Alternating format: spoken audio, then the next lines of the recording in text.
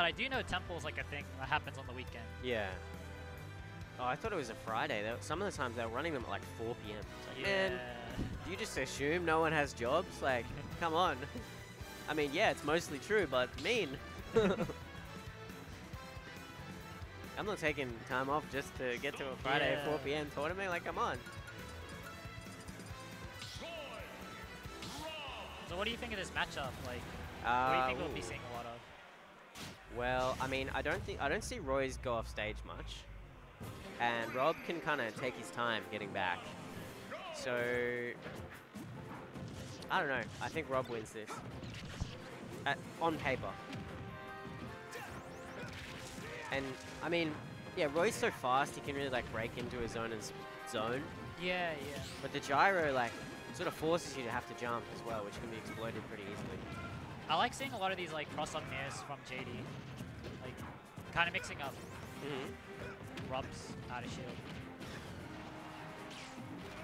Yeah, trying to go for the lingering down air there, not quite catching it.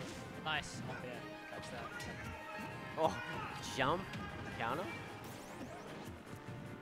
Well, I gotta go play my set, wave 2. We probably got one game in us. They're not going to DQ us in one game, surely. Yeah.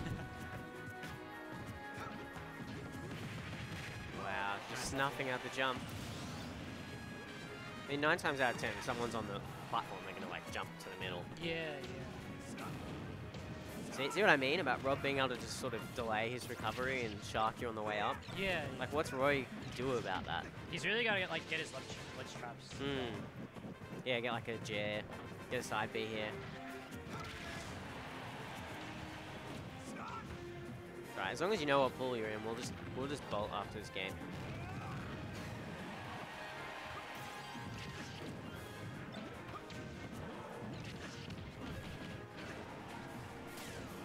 Doggy event's waiting.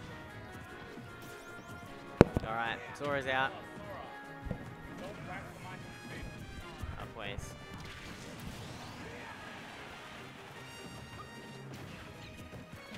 Alright, I suppose I should head as well. Thanks for hanging out, guys. It was good fun. Let's do it again sometime.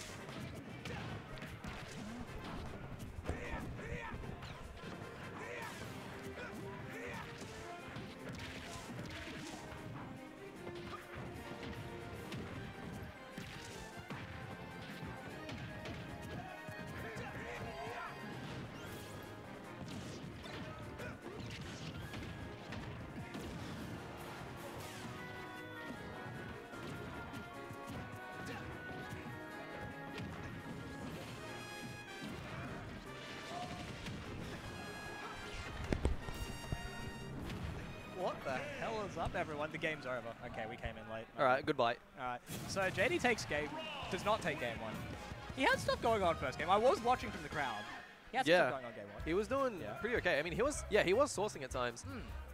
But I think he was just like struggling to get the kill. I feel like that was like where it sort of fell apart, because after that you can see that he's like really trying to get that kill. Yeah. You know. No, really good stuff from Scobo, yeah. Just, you know, forward air, just straight out there. Like, Roy recovery is sometimes quite difficult to edge guard like that. And just going out there before he can even, like, on his startup is pretty good. Doesn't get that invincibility like he does on the ground, so... Yeah.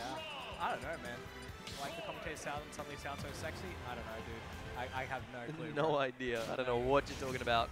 Either way, game 2, did you see the stage pick? I did not. PS2. I will refrain from asserting my opinion on PS2. Anyway, so far, first hit goes to Scobo here, and he's already chucking out those Rob things. Yeah. I mean, doesn't have them completely down, which, you know, is to the benefit of JD. But we'll see.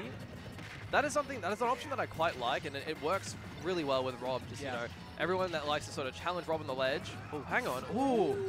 I like the idea there, but unfortunately it was a bit low. Oh my god. He went for it all there. That is a ballsy roll in, because he was charging that before it even got off the ledge. But hey, it worked out for him. Gets the up smash to steal that stock out. Yeah. And didn't really take much damage either, only 36%. So he's already lapped him just like that.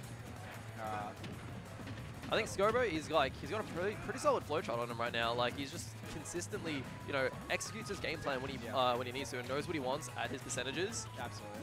I feel like JD here, he slowed it down a bit compared to the previous game, but it definitely feels like he's just throwing buttons out there to just get a hit or get something out there. Yeah. And Scobo is just like sitting back, and as Rob, you can sit back and just do whatever. That was a crazy spot dodge call out. Just held the down smash and just let it rip. And it's so strong at that point and able to take out JD's second stock here. Oh my goodness, he's going for it all. Holy. The classic Rob side B 0 to death combo. But I don't know if that would have killed just yet, because I'd probably do another edge guard there, but yeah, he's fine. All right, one thing I'm noticing, JD doesn't have a jump, he's dead here. Oh, no, he's still he living, made damn. Good I thought he needed to air dodge, but apparently not. No?